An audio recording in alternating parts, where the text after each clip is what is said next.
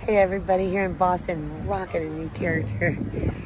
Here in Boston, Joey Lawrence and his new wife Samantha doing a rom-com here and having an absolute blast on the harbor. Look how gorgeous. Have a beautiful day. Hello and welcome back to my channel. heɪtʃ has died at the age of 53 of horrific injuries which were sustained during a high-speed crash last week. The actress and mother of two had been on life support to determine if her organs were viable for donation.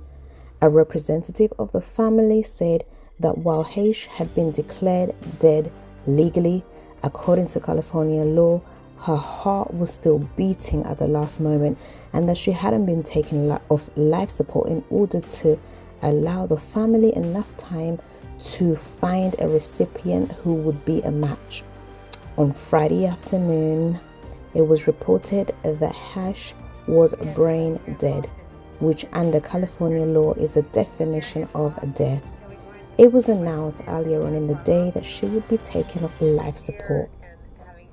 heɪtʃ, who starred in 6 Days, 7 Nights, had been in a coma since last Friday after her car plowed into a house in Los Angeles and burst into flames.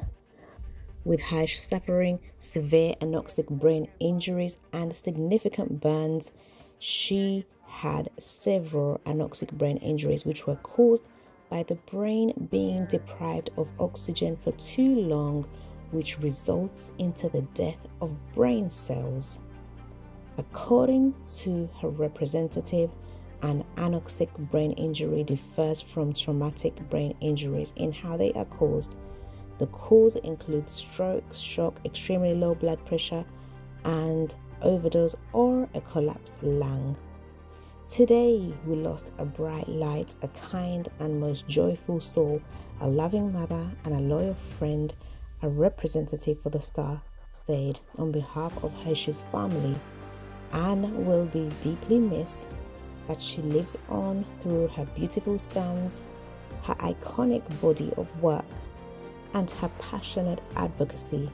Her bravery for always standing in the truth, spreading her message of love and acceptance will continue to have a lasting impact. May her soul rest in peace.